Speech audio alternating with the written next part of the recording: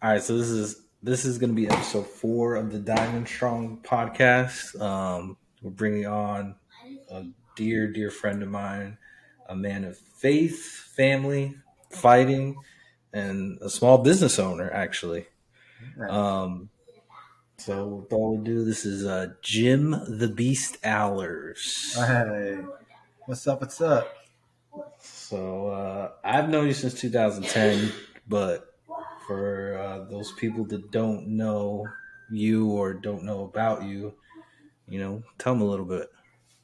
All right. So, man, I am so much. So I have my own gym, a Brazilian Jiu-Jitsu MMA type gym.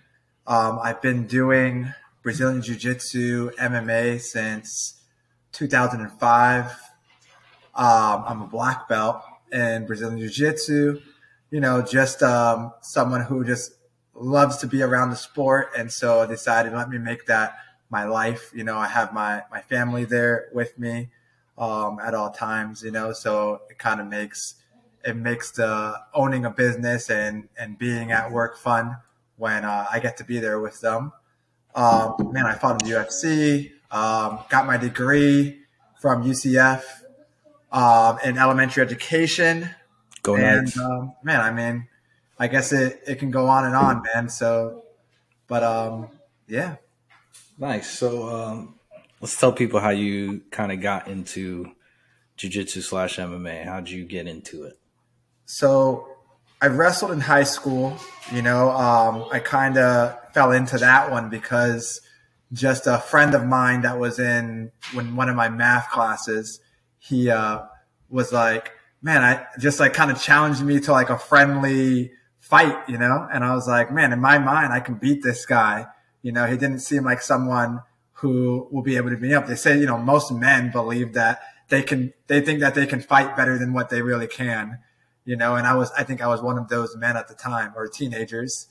And, we like went behind the portables and he just kept slamming me on the ground.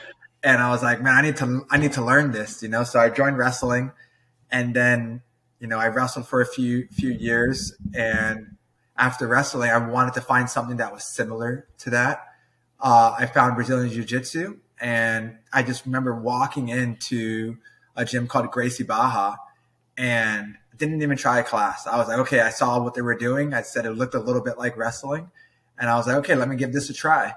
And signed up without trying to class, and fighting wasn't really the goal at first. It was just do Brazilian Jiu-Jitsu for fun. It was a hobby. I did it maybe 2 days a week while I worked at Walmart. And any day I had off, I tried to spend as much time as I could in the gym.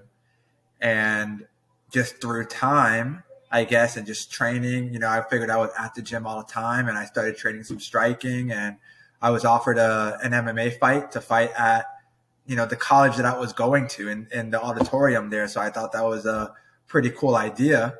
So I did that. They offered me a whole $500, and, Big boy money. Yeah. Being 21 years old and in college, I was like, heck yeah, and I won that fight pretty fast. And, still wasn't an idea of let me like make this into a living. It was just more of like, hey, I'm enjoying it. I'm having fun. And I just kind of took it one fight at a time. And eventually I was like, man, I have a pretty good record here. Let me keep going with this. So when I graduated college, I graduated with my degree in education. I said, hey, I can always go back and be a teacher. So let's just see where this takes me. And I just kept pursuing it. Nice. Very cool. So, I had a front row seat to a lot of those Yeah, man. MMA fights, but let's talk specifically about Combat Night and how, you basically got to see the world. I mean, there's a lot of different ways people try and see the world or try and travel. And the way you did it was kind of unique. Yeah, man, definitely. I always said if I didn't get anything else out of fighting, I hope I at least got to travel the world on someone else's dime. And I thought that was really cool. I think by like my 7th fight, I started fighting overseas. And my first fight was in the Middle East. I think that my first fight overseas was in Bahrain, the Kingdom of Bahrain. And, that was just a big culture shock. They didn't want us to go outside without shorts on, without pants on. And it felt like, can't really explain it, man. I was going through markets that seemed like they were through the times of Jesus and stuff like that. So that was pretty awesome. And, they just kept offering. I told them, man, I'm as long as I'm healthy, I'll fight. So I ended up signing a 5-fight deal with Cage Warriors, and they brought me to Bahrain, Jordan, Ireland, which, you came into that fight with me. That was an awesome New Year's Eve title defense. I fought in Scotland, Wales, and Abu Dhabi and Russia. I've got to fight in. So some pretty cool places. I always try to stay about like a week or so after, so I can kind of explore the area. But, man, I can't be blessed enough to say that, I got to do that and didn't have to really spend too much of my money doing it. Okay.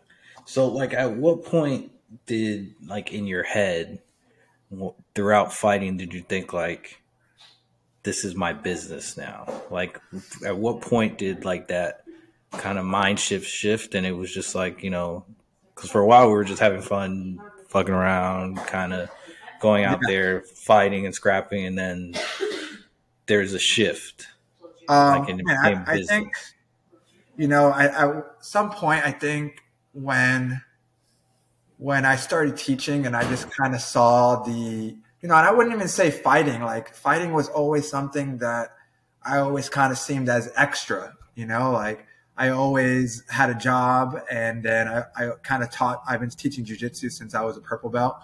And, I think once I started teaching jiu-jitsu, which for everyone who doesn't know, that's about 2009. So yeah, it's about 2000, long time. 2009. Yeah. I think once I started teaching jiu-jitsu, I kind of saw that gratification that I got from, bringing happiness to people. And you teach jiu-jitsu, so like how sometimes when, you notice there's one more person left on the mat, and you're cleaning up, you become a therapist, you're the coach, you have so many different hats. And, I think at that time I was like, man, I can do so much good here for a lot of people. I think this is something that I want to do for the rest of my life, in some way or form. I want to be a part of martial arts, and just make that into my living somehow. Nice. And then I guess we kind of have to talk about it, like your whole beef with Connor. Yeah, that dude's blown up, but what they don't know is it without bringing that up. If he had fought you, I would still put a large sum of money that at that time he was going to take an L. Like at that time, he wasn't ready yet. I still believe, like I said, I think my bread and butter was my jiu-jitsu throughout my fight game, and I used it well. And I think that was definitely his biggest weakness, was his wrestling and his jiu-jitsu. I think his only 2 losses at the time were jiu-jitsu guys who I feel I could have easily handled during that time. And it just, the stars didn't align, and it just wasn't really meant to be, man, and he kind of took off, and, more power to him. For a while I was like, damn, that kind of stuck to me, like, man, what if, but over time, I've realized everyone has their own path, and, my path wasn't fighting him, and, everything happens for a reason. The more that I come to it, that I come to realize, like, I don't really like being in the eye of others and being a famous person. I kind of staying to myself a little bit, and we'll see how it's affected him in a lot of ways. He has all the money in the world, but who knows? Who knows how he's handling it. Well, you're definitely still Orlando famous for whatever. Hey, there you go. Just Orlando famous. In the 407, you're famous. Let's see. All right. So then after Cage Warriors, we have the beef with Connor, which, by the way, Conor McGregor still has some of our friends blocked on Twitter. Lou, man, people still pull those up, man. People, it's funny. I'll get like a notification or something saying that someone liked a tweet from 2011 that Connor wrote. I'm like, oh my God, Wow. these people go way back. But then you transitioned to the UFC. I know you had that fight in Abu Dhabi that was a fucking barn burner. I mean, you guys went at it and you came out on top there. You dropped a couple, but then you also had that fight on May 5th. I remember because it was like the May the 4th with you and Oh Cole. yeah, yeah, yeah. And that clip kind of went a little viral. It still comes up like every May the 4th, like of Yeah. you pulling out a lightsaber during weigh-ins. Yeah, man, it was awesome. I mean, especially getting into the UFC during that time, I had just, I just got fired from the gym I was working at. I'd never been fired from a job before or anything. And, there was just a lot of animosity and, just anger, I would say. But like, again, everything works out for a reason, we ended up starting our own gym. You ended up getting fired just for cornering me in a match. You ended up getting fired while you were in Ireland, and No regret. we decided to do our own thing. And this is before I was in the UFC, so we were training. We basically just had like what I call like we kind of had a club. It was just me, you, and a few other guys, and we were training hard. And God saw that, and I got blessed to get the call to be in the UFC during that time. And you're right, man, that first fight was crazy. I remember I got knocked out 2 times, I think, before the fight. I remember getting rocked really bad in the boxing gym. And I was sparring with, which you should never do this. I was sparring with Steph Petrozelli, who's a heavyweight, and he ended up knocking me out, quick flash knockout before that fight. So I went into that fight, heads already all rocked. I really don't remember too much of it because I remember like being rocked from the beginning and just kind of going off instinct. But it was an awesome fight. I ended up winning by split decision and just kind of ran into a bunch of bad luck in the UFC, I would say. I ended up poking one of my guys in the eye, getting a no contest, and then I ended up losing my final match with split decision. But we got fight of the night, so that kind of helped the pain a little bit. But it still sucks to lose, And then I don't know. After that, it was hard. After getting cut from the UFC, I think this kind of went into depression and a bunch of stuff. You work so hard to get to a place, and then it's just gone in the blink of an eye. Especially, after putting on a great performance. Even though I didn't get the nod in one judge's eye, but it was like, oh man, what do I do next? What am I? You start thinking of yourself as just a fighter, and you're like, what else can I do? And so that was a hard transition. And then a lot happened during that time. And I started going back to church, and I think life had its way of just bringing happiness back to me and opening up my gym. And I would say since then, I've been some of the happiest years of my life, I would say. Nice. Yeah, like I think your whole like turn to faith has really like centered you, like and brought you down and helped, you build this new version of yourself. But then like you kind of took a crazy transition too and got into bare knuckle. Man, yeah. Which I knew I was still nervous about and still scared about. I would say, man, every friend of mine was like, oh, of course, man, come on, man, you're crazy, But, for me, it's always been that way. When I said, I want to fight, oh man, nobody ever makes it, man, what are the odds of me making it to the UFC and this and that? I've had a lot of that from people who I called my best friends and stuff at the time. And, I had to shut out that negativity. And I would say I just, kind of did what made me happy. And, bare knuckle was, it just came at a time where I had just started my gym, and I remember David Feldman, actually the matchmaker, called me first, and he's like, hey, would you be interested in bare knuckle? I'm like, I've never even seen it before. I didn't know too much about it. And what he offered me, I was like, no way, I would never. I'm like, my last fight I made this much, I'm not, there's no way I would fight for that. And then David Feldman, the president, he ended up calling me back, and he was like, hey, I'm sorry. That was a disgrace to even offer you that. I don't know why he offered you that without talking to me.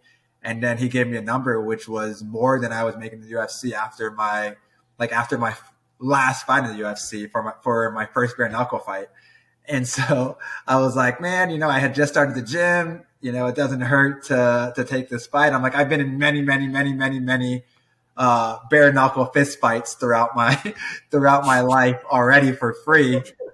So what's it going to hurt to do a sanctioned one, And again, I still never even been to a bare knuckle fight. I didn't know what it was really going to be, but I kind of convinced myself that, hey, I'm probably going to get messed up. I'm probably going to get a lot of cuts and bruises, and I'm probably going to be hurt. So I kind of convinced myself, hey, I'm going to do this one and done, and then we'll see what happens. And as you know, we kind of went in there, and it was like a 40-second knockout. I took no injuries, and man, it was a beautiful, beautiful knockout. And again, I thought it was done. I was like, okay, whatever. It was fun.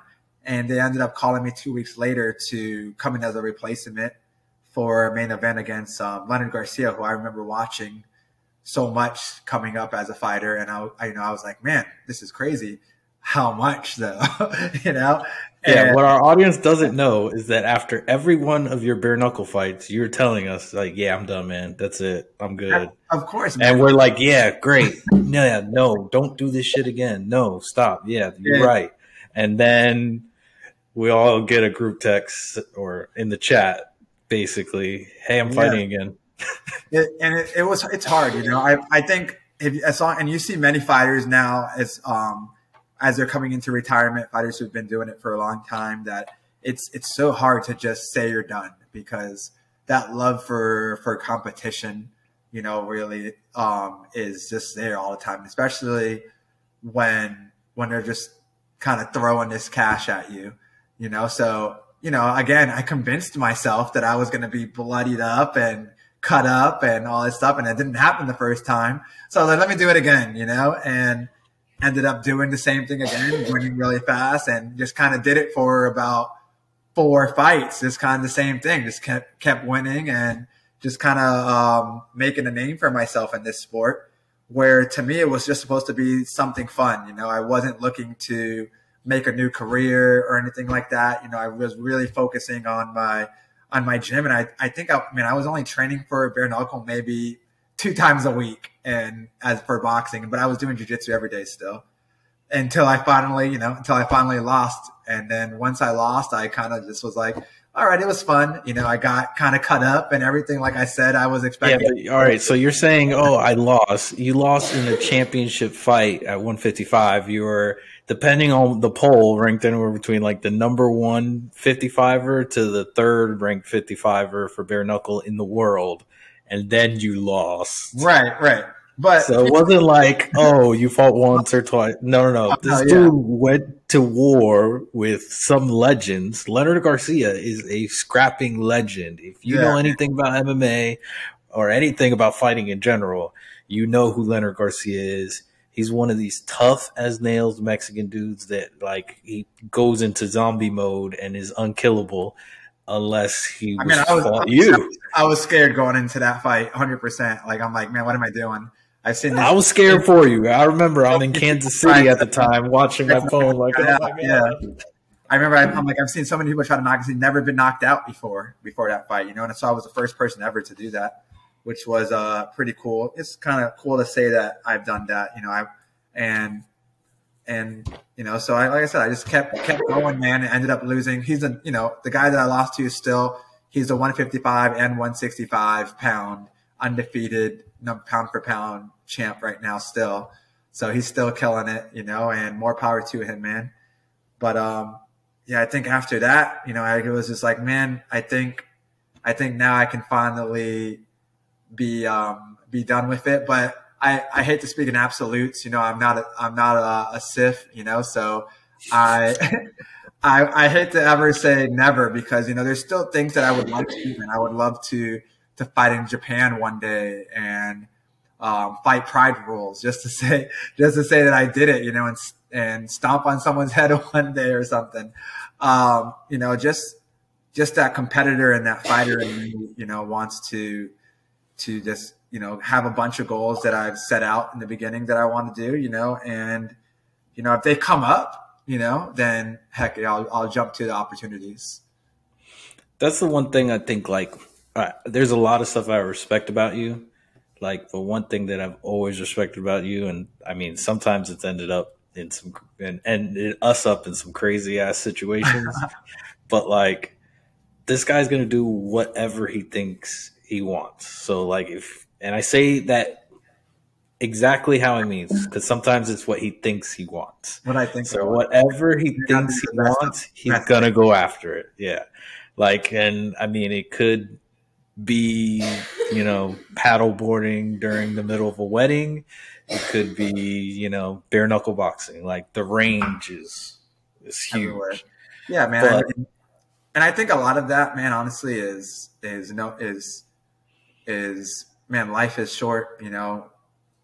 When our friend Milton passed away, when he got killed, that was a lot of like, kind of changed my thought in life a lot. Was just like, man, it could be over really quick, everything, so let me just live it to the fullest, and make memories with not only myself but with other people, so that when I'm gone, people will be like, man, that guy lived his life, The one thing I do know is most of our friends, like in our friend group, like, some of the best stories we have are because Jim decided to do something.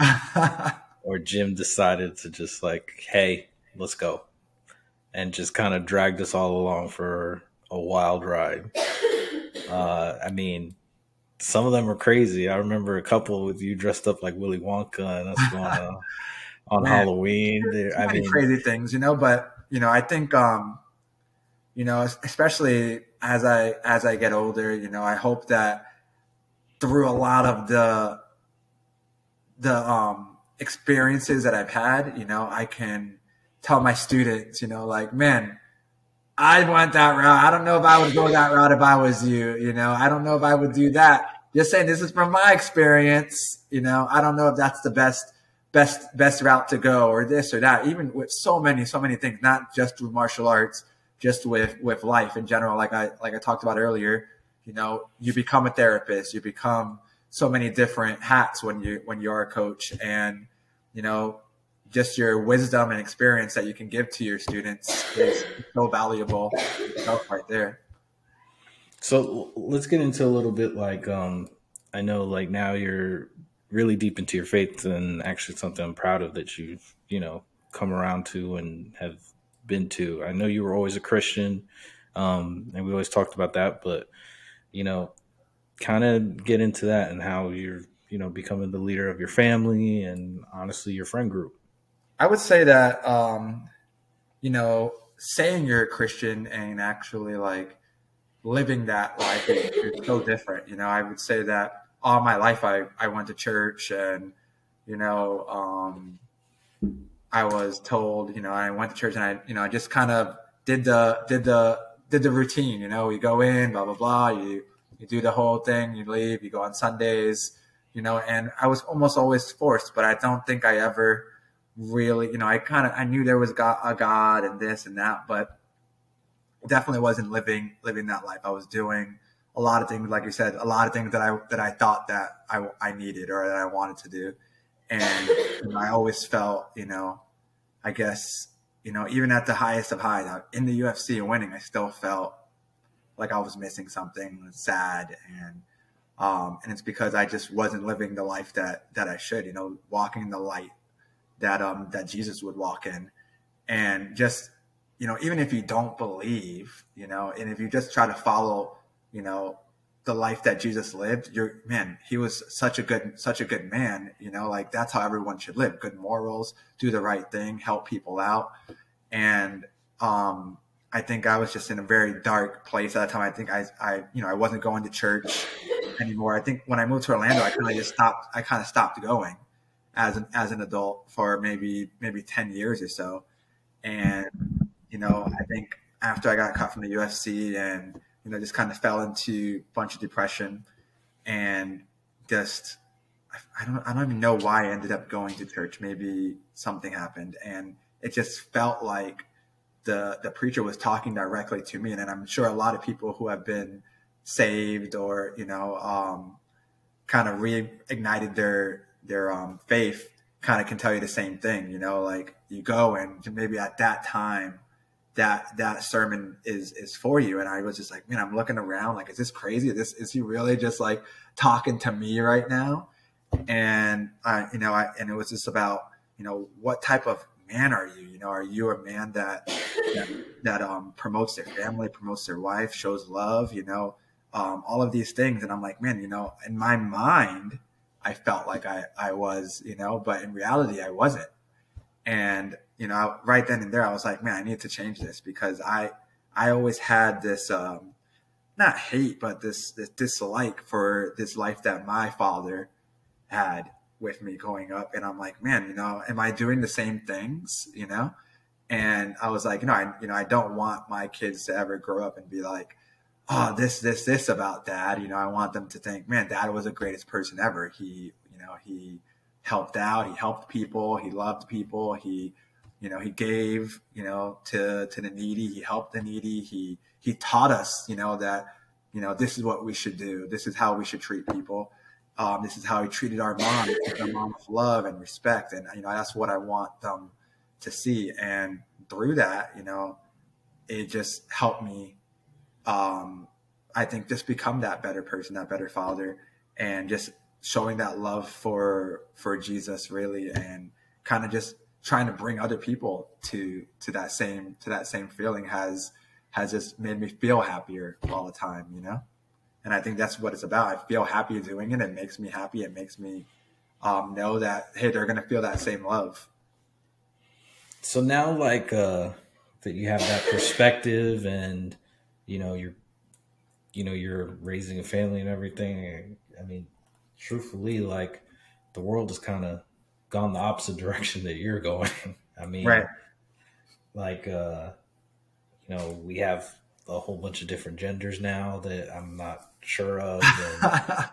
And, politics are, kind of crazy right now. But I guess, like, how do you navigate that as a father raising a young boy and a young girl? So you have to play both sides. Yeah, man. I think it's hard in today's world. My son right now, he's, he has kids in his grade. He's in third grade that don't want to be called him or he or something. I don't really know the pronouns on what they want to be called. So I'm like, man, that's a crazy that we're living that right now, because I don't think personally like kids know these things. It's something that's taught to them, and I think just showing them, like I said, showing them how I live and what a good father should be and what a good husband should be, what a good man should be, giving them those values, having him actually, they do and they copy what you do. You notice that your kids start saying things or acting the same way that you do. Maybe they like do certain movements that you do, and, they're going to see what you do and want to copy you, man. They want to be like you.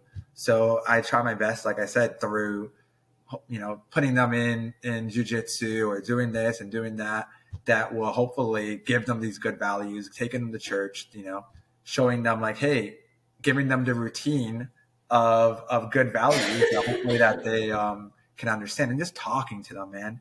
I would say throughout my life growing up, I didn't have a relationship with my parents. They were hardworking parents. They did what they had to do, but I wouldn't be able to say that, man, when I was sad, I went and talked to my parents, or when I was feeling down, I went and talked to my parents.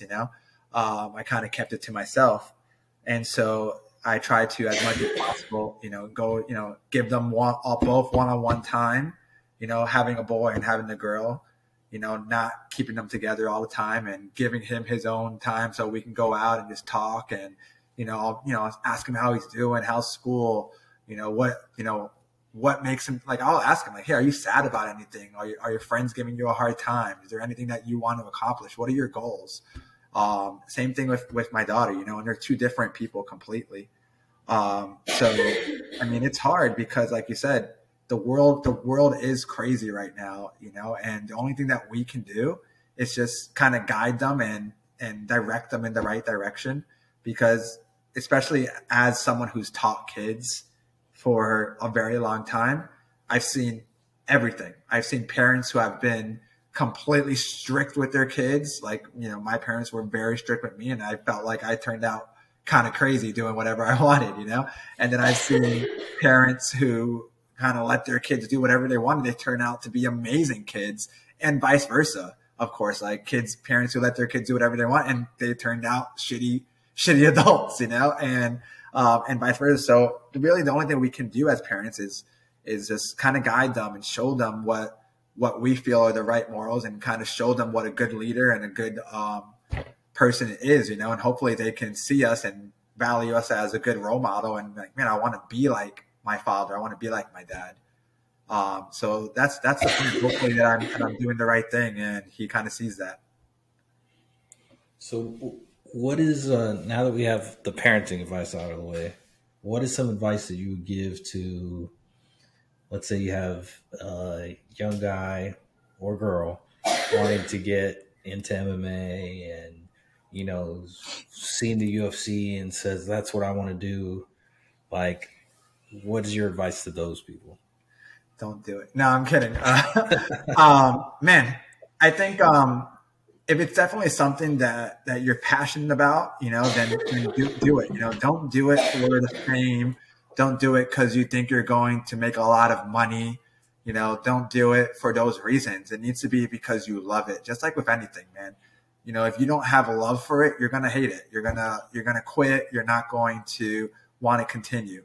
When you have passion for something, you're going to continue doing it. You're going to have setbacks, but because you love something, it's going to keep going. It's like anything, man, with marriage or with anything, if you're in love, you're going to make it work. You're going to work at it. You're going to work hard to continue, nothing's going to be easy. So you got to continue to push and work hard, and discipline and consistency. And through that, you'll be successful. And everyone's level of success, or their range of what success is different, But if you're going out there and you can say that you had great experiences and you had a good time and you enjoyed what you did, man, more power to you. To me, that's success right there. Awesome. So really the only thing I have left is, of all your friends that are named L, who's the best at jiu-jitsu? All my friends who aren't named L. Man, L's a beast. Wagner, probably. Man, Wagner is I consider him more, he's definitely my friend, but he's like one of those coach friends, that you're like, man, he's just amazing. But as far as just like friends who I would say like we came up together, man, it's hard. You guys are good in your own ways, man. I would say even Juan's good now, in his own way, and that's beautiful to see, man. I can't name too many people who can say that they've had, such a big group of friends that have stuck to jiu-jitsu and have, made it all the way to black belt. They say only 1% of people who you start with make it to black belt. When I met half of you guys, I was already a purple belt, so it's cool. It's cool to see how long, and you guys' consistency. And what I tell people is like, man, what's so awesome about jiu-jitsu is that, man, you can take breaks and you can take time off, but, come back and continue. You can take 10 years off, but, come back and, it's going to welcome you like you never left. It'll suck in the beginning for sure to try to get back in shape and everything, but the love will always be there, I think. And man, who's the best? You guys should all fight it out one day. Give me 6 more months. All right, man. I mean, that's kind of all I have. I appreciate so much your time, and I know you got a lot of stuff going on for you to cut out time on such short notice. I appreciate it a ton. I just came from an open mat, man. Every day, bora. Oh, you're the worst Brazilian. I can't wait for Melissa to start whooping you. Man, she's good, man. It's crazy. It's crazy. All right, man. Well, I love you. Thanks for giving me your time, man. I appreciate it a ton. Thank you, man. Take it easy. That's episode number 4. Adios.